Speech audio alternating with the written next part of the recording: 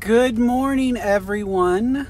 I'm at the Wildflower Reserve, and I was going to go up there and do a little devotion, but I promised myself that if the gate was closed, I would not go in there, and as you can see, it is closed.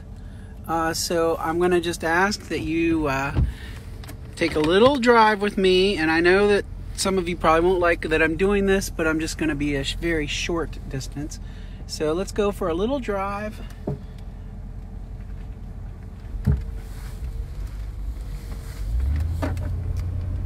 Just going for a little drive here.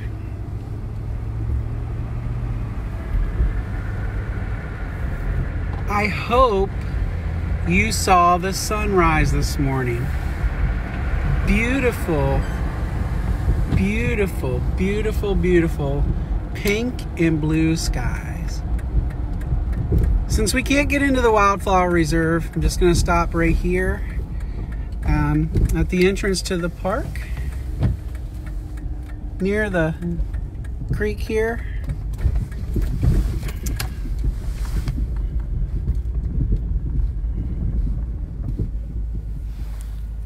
See, I told you it was just a short drive.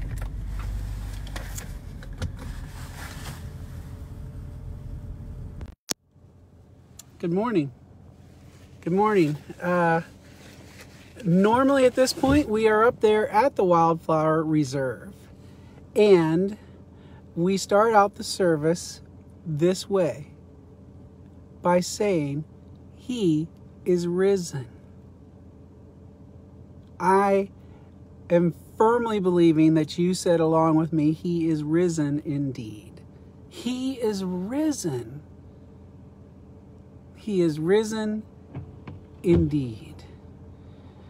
I love that service at the Wildflower Reserve. I love we set a fire in there in the fireplace, and we fill that place with people from all over the county, and we worship God. We bring some guitars and the keyboard, and we sing, and we have coffee and donuts, and it's an amazing time.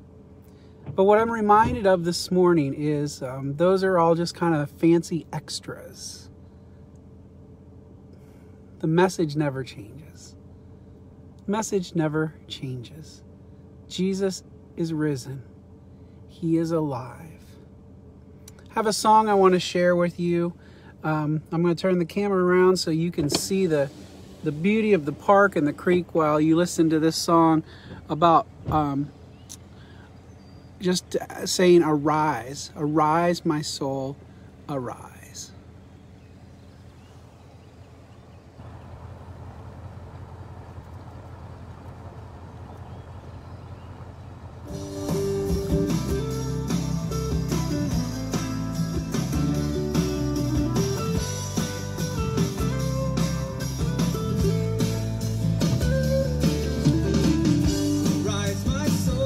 Rise, shake off your guilty fears.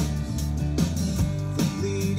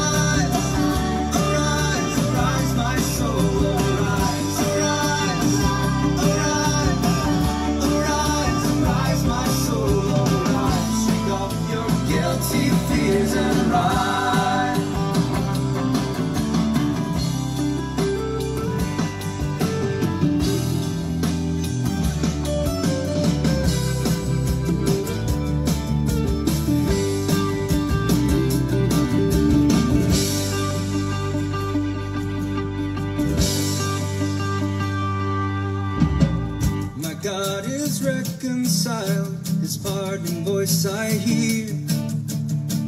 He owns me for his child, I can no longer fear. With confidence I now draw nigh, with confidence I now draw nigh, and Father of a Father cry.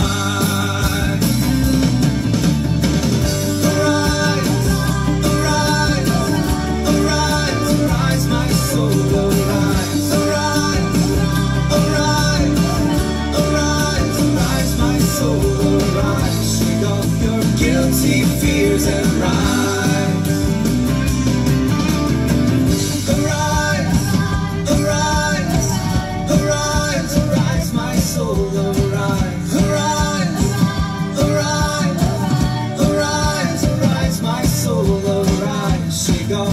Guilty fears and rise.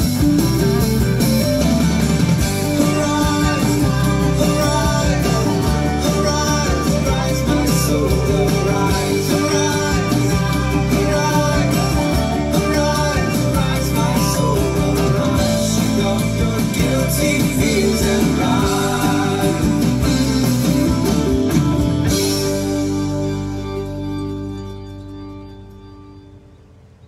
Oh, I love that song. Arise, arise, arise, my soul, arise. Give me a second here to turn off my vehicle. I'm going to head outside and read some scripture with you this morning. Ah, what a great song. What a great scene. Again, if you're just tuning in, plan to be at the Wildflower Reserve where we normally are, but the gate was up, so I couldn't get in there. What a beautiful scene this morning. Beautiful.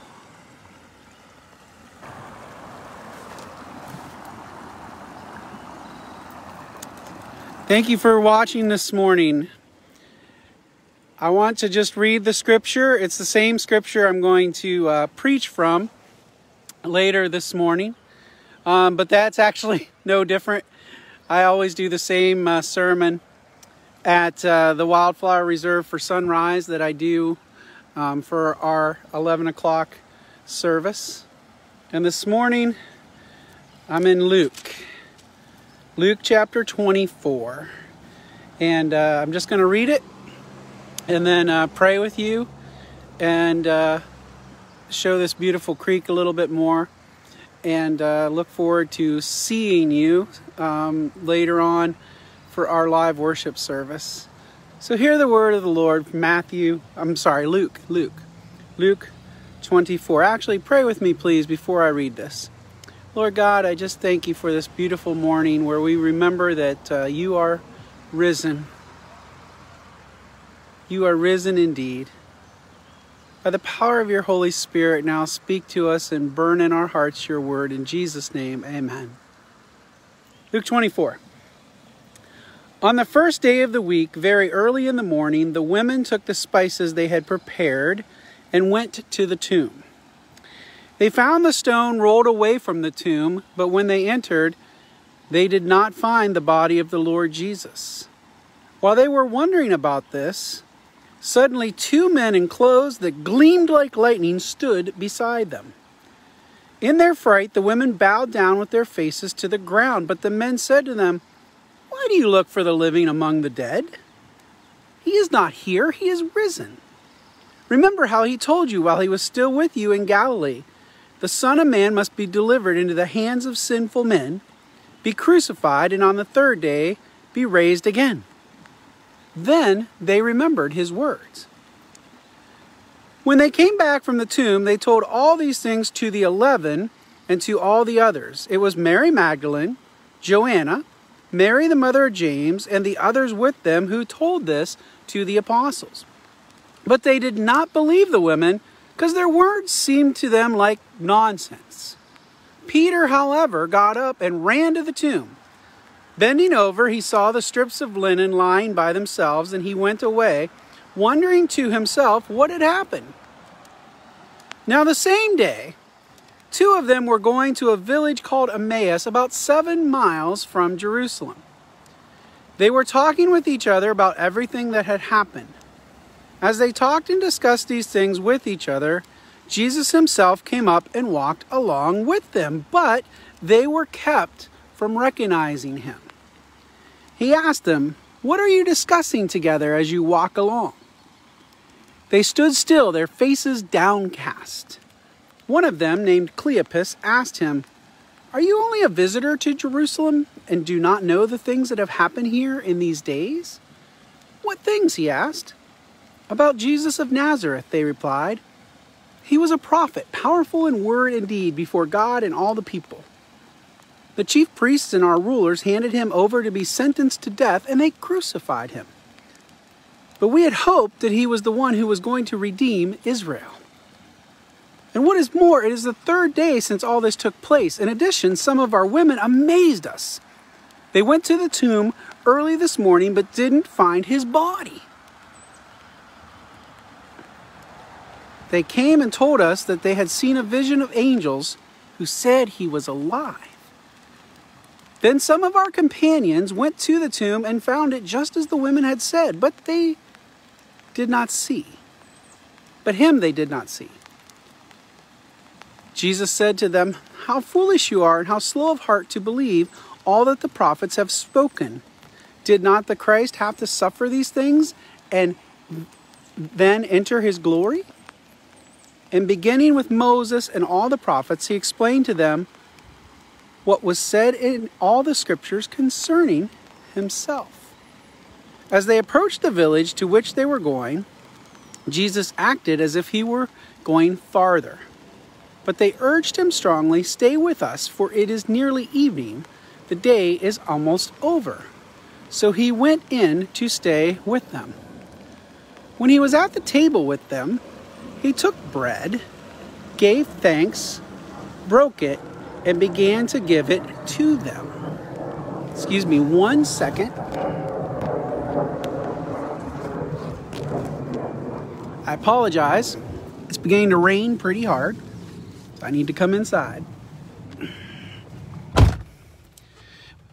Verse 30. When he was at table with them, he took bread, gave thanks, broke it, and began to give it to them. Then their eyes were opened, and they recognized him, and he disappeared from their sight. They asked each other, "Were not our hearts burning within us while he talked with us on the road and opened the scriptures to us?" They got up and returned at once to Jerusalem. There they found the 11 and those with them assembled together and saying, "It is true. The Lord is risen and has appeared to Simon." Then the two told what had happened on the way and how Jesus was recognized by them when he broke the bread. While they were still talking about this, Jesus himself stood among them and said to them, "Peace be with you." They were startled and frightened, thinking they saw a ghost. He said to them, "Why are you troubled, and why do doubts rise in your minds? Look at my hands and my feet. It is I myself. Touch me and see. A ghost does not have flesh and bones, as you see I have." When he had said this, he showed them his hands and feet.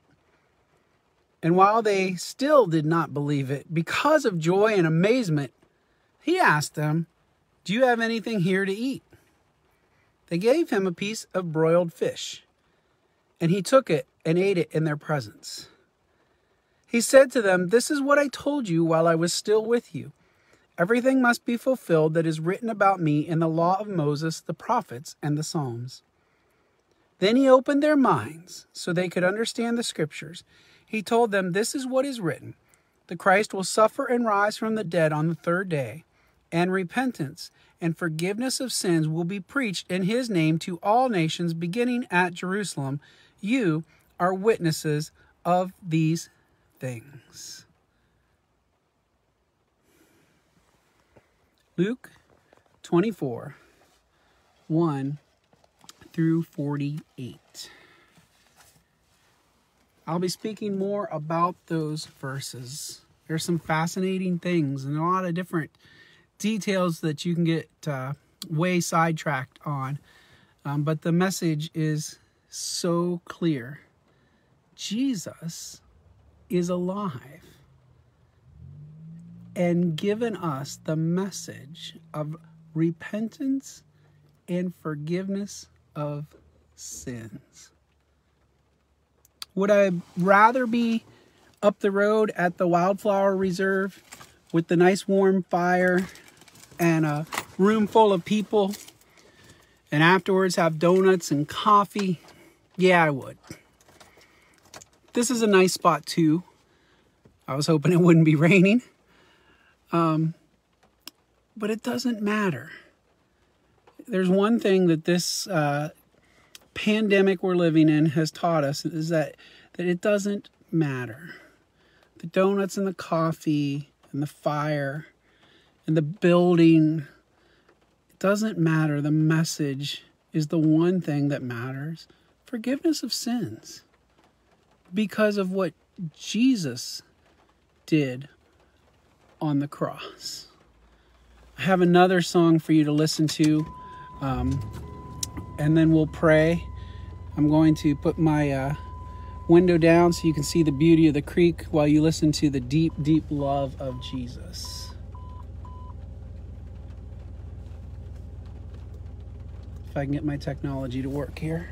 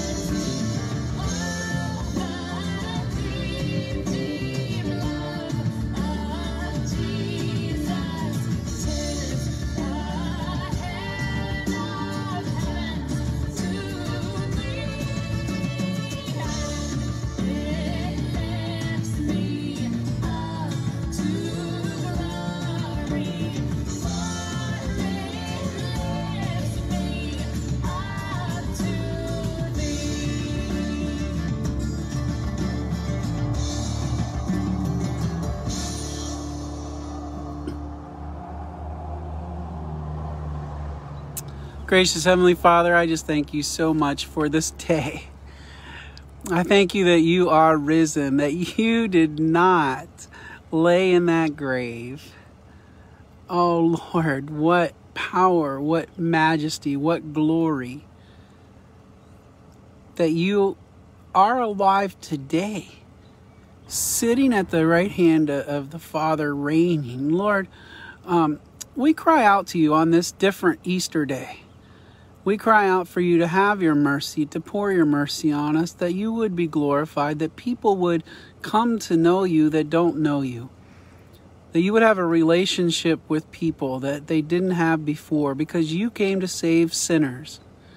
You came to give us the message of repentance. Turning toward you is what that means, repentance. And you came to give us the cross, the message of forgiveness of sins. And then you rose again and you are alive. And that is the core of our message, no matter where we're at or even if we're scattered.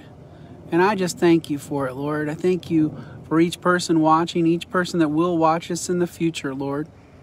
I pray that as those two people were walking along to Emmaus, they said their hearts burned within them as you opened the scriptures.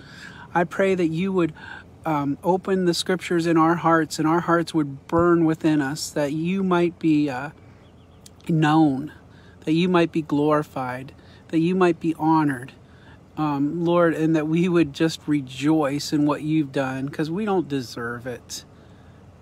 And there's nothing we could do to earn it, yet you give it so freely. Lord, on this Easter morning, we shout, He is risen. He is risen indeed. In Jesus' holy name we pray. Amen. I think it has stopped raining a little bit, so just going to get outside and thank you all for watching. Again, my hope was to go at least outside the Wildflower Reserve. It will be opened because the outside of the park is open, but the gate was closed at 7 o'clock this morning. So I promised myself I would not jump over that gate as much as I wanted to. So we came down here to the entrance instead. And thank you for watching, listening to the scripture, listening to the songs, and seeing the beautiful scenery of God's creation. And I look forward to seeing you all, so to speak, at 11 o'clock when we will sing and we'll praise God. But I'm just going to turn the camera around, let you see the creek here for another minute. But after I shout this and you shout back at me on your screens, He is risen. He is risen. He is risen indeed. Amen. Happy Easter. Have a great day.